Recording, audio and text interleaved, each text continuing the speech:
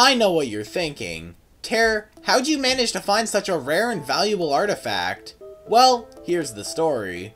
I was shopping at my local thrift store, and in the corner of my eye I found Family Party 30 Great Games Outdoor Fun. Now, a normal person would just say it looks like complete shovelware and bad, but one man's trash is another man's treasure. And clearly this was the best game ever made. So I bought it for the low price of $8,000 for the low price of $5. Now, if we do some basic math, $5 for 30 games means it goes for about 16.6 cents per game. And above all, every single one of them are great games.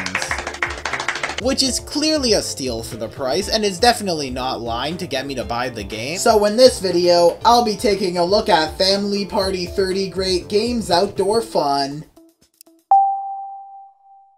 Before we get started, I just want to mention how poor the condition was on the packaging of this game. This has got to be one of the poorest conditioned games I've ever purchased. It was covered in a texture that just felt like pure dirt. It also had not one, but 3 stickers on it.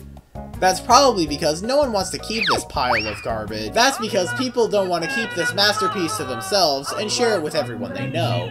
Now, without further ado, let's finally play Family Party 30 Great Games Outdoor Fun for the Nintendo Wii. The UI in Family Party 30 Great Games Outdoor Fun is typical to your average Wii game. Basically, randomly use motion controls in order to control the menu, even though the Wii Remote and Nunchuck have perfectly usable D-pads and sticks respectively. It can sometimes be painful to navigate at times, and it's especially annoying when you're trying to enter a name with the motion controls. But I guess that could be forgiven, cause every Wii game is like that. But at least with Wii Sports, you're not forced to use the pointer. Enter a name.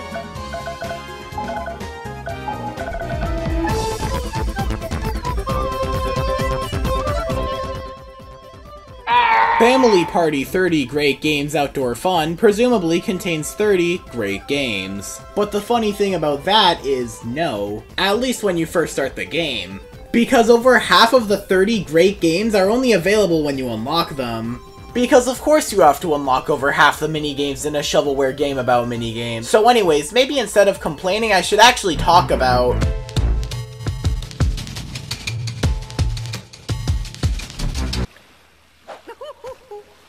I'm the man.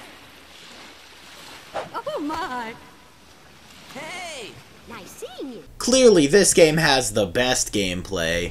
In a party game revolving around minigames, the most important thing is how fun the minigames are. Whereas something like Mario Party has fun boards and memorable minigames, Family Party 30 Great Games has really creative minigames like the Pole Climb 2 and the Home Run Match. But I'm not gonna rush over things, let's go into detail. By that I mean I'm gonna talk about 14 out of 30 great games because the rest of them are unlockable, so that's really stupid. The first minigame is the Floating Island. The main goal of this minigame is to make it to the end. Sounds pretty simple, right? Yeah, you're right.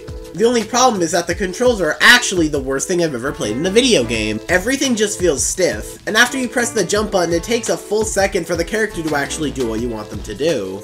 And unlike every competent platformer, you can't adjust your jump after you make it, which only leads to you falling over and over again.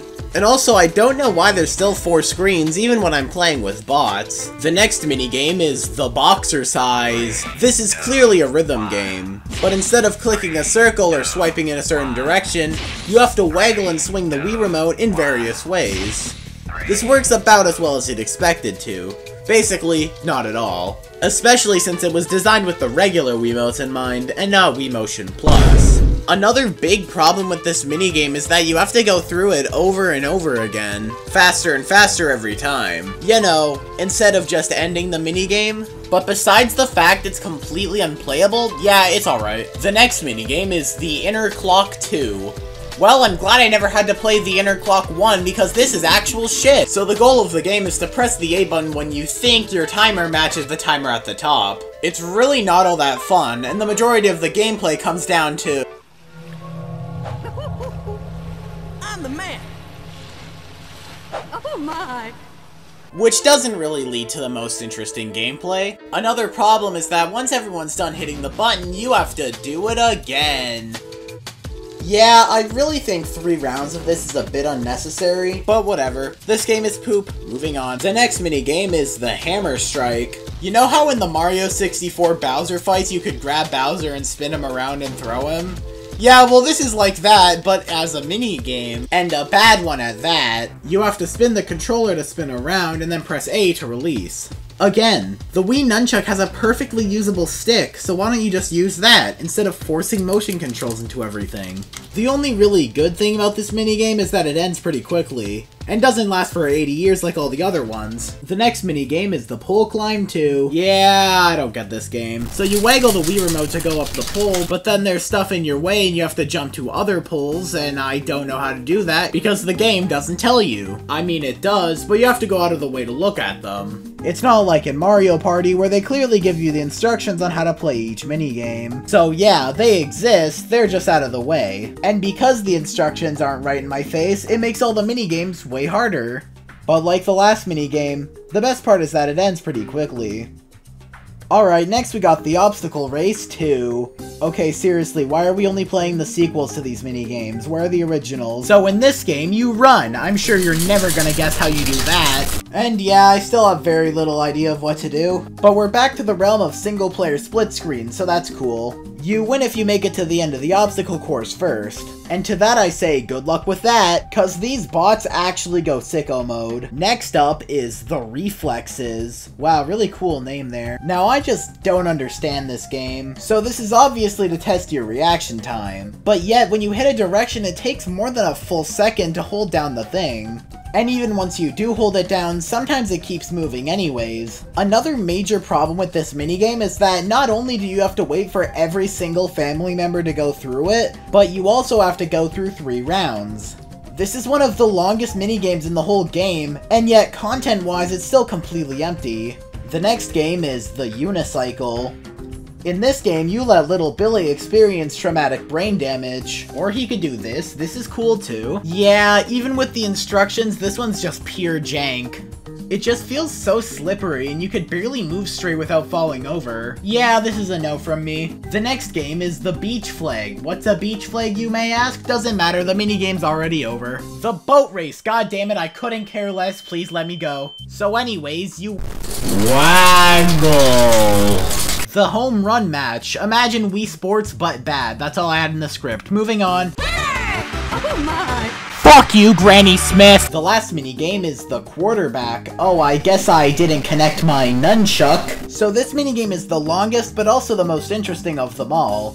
Interesting enough to last 5 minutes? No. So basically, the entire family takes turns trying to get a touchdown. I don't know why there's some random family playing with NFL players, but okay. The controls for this game are also dreadful.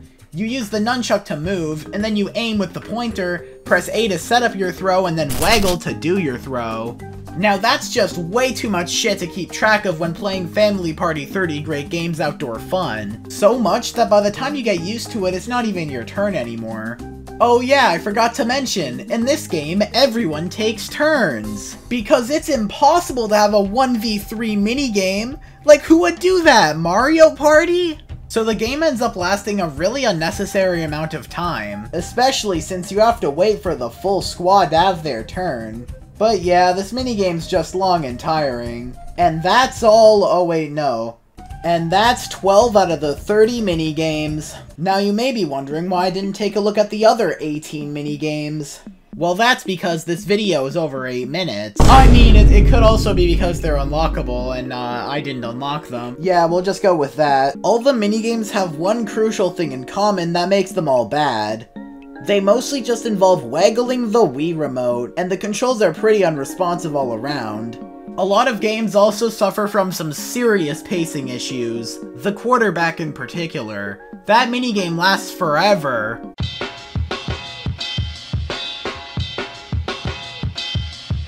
Despite its predecessor being popular enough to receive negative reviews, Family Party 30 Great Games Outdoor Fun continues to have 0 reviews to this day. And that's where I come in. Yeah, this game isn't very good.